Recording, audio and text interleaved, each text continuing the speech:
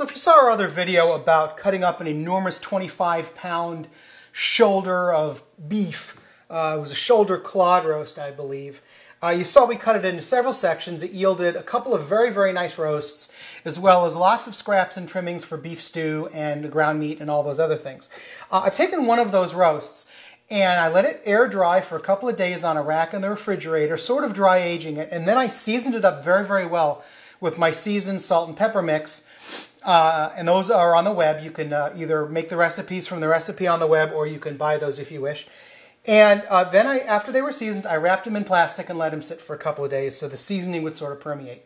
We're going to make a pot roast out of this particular chuck roast piece. So we're going to unwrap them from the plastic, and the first thing we need to do is brown them up. We're going to do the pot roast in the crock pot. Wow, look at that. That is gorgeous just to look at already. It's fully seasoned. We've got the crock pot preheating, and we're going to brown this little guy on all sides on the stove in a huge skillet, and then into the crock pot with lots of other junk. And into the pan he goes. That's what you want to hear. While he's browning on all sides, we can cut up a little bit of vegetables for the pot roast. So just for flavor and to make the sauce really nice, we'll take a couple of, maybe 3 carrots. And as you know, cut the ends off, but keep those ends for soup stock. Okay, just in fairly large chunks because we're going to really just puree these down later to make for a nice sauce, gravy. And these onions are fairly small, so I'm going to use 2 of them. Again, keep the ends and the trimmings for soup or stock. And as you've seen before, we're not all that methodical about how we peel these because we know we're keeping that outer layer, again, to use for stock. So you don't have to spend an hour digging and trying to get off just the brown paper part. Take off the whole outer ring. It's not a problem because you're going to use it. Nothing's going to waste. And just cut those roughly, I don't know, each half into 4 pieces. I think a little celery would be nice. Just boom, just like that. This root end can go into stock. Makes very, very nice flavor. And into the pot roast, we're also going to put a few potatoes, but we're going to do those closer to the end of cooking because we don't want those to get mushy and overcook. Let's go see how the thing is browning. Look at that. That's gorgeous. So brown them on all sides. So you're going to have 4 sides, 2-3 minutes a side. All right, we've got some pretty good color here. So I'm going to put him into the crock pot.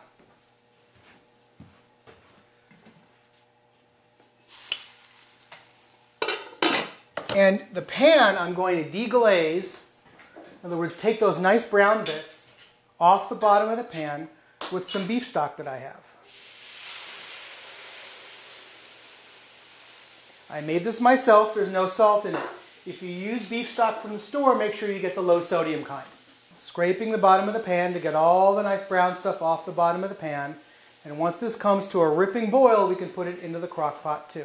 While we're waiting for that to come to the boil, now we can put the vegetables in. Let's scatter the carrots around, and the celery, and all the onions.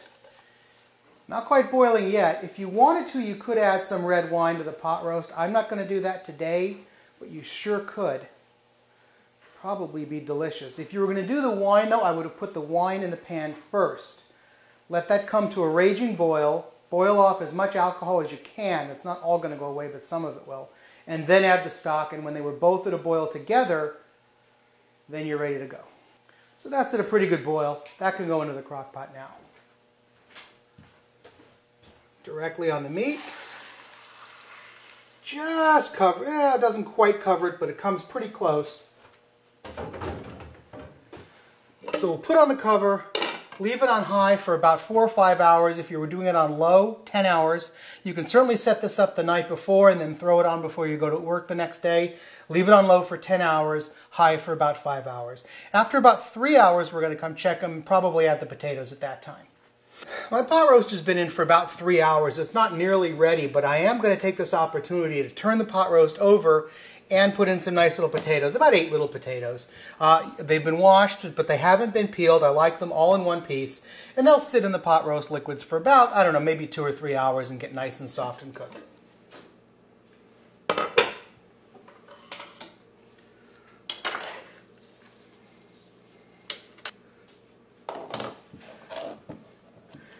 And in with the potatoes.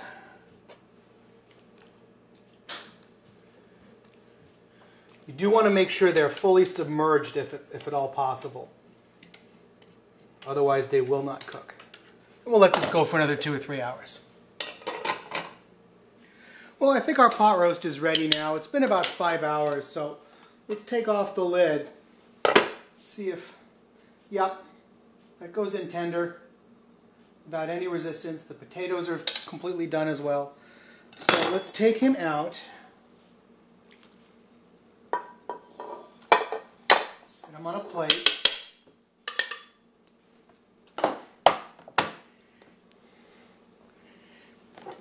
Smells fantastic. Now also what I'm going to do is take out the potatoes and set it around the roast, and the rest of the vegetables we're going to puree into the sauce to thicken it.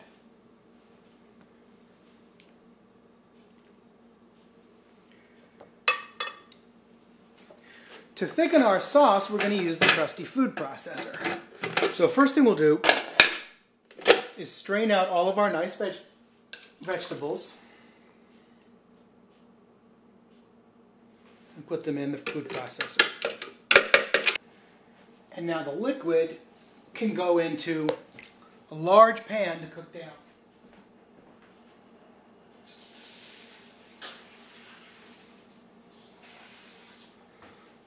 And while we're waiting for that to come to a boil, we can puree the veg.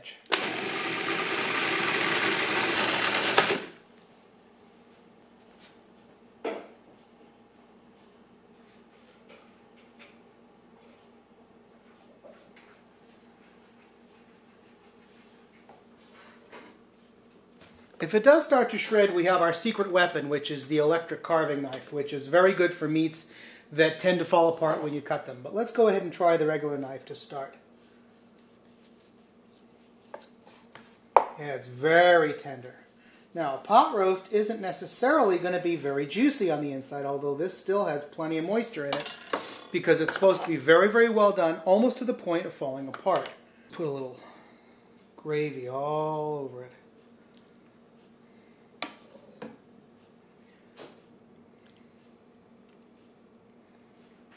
A great pot roast dinner with a chuck roast that we took apart ourselves, and costs about $2 a pound for this stuff.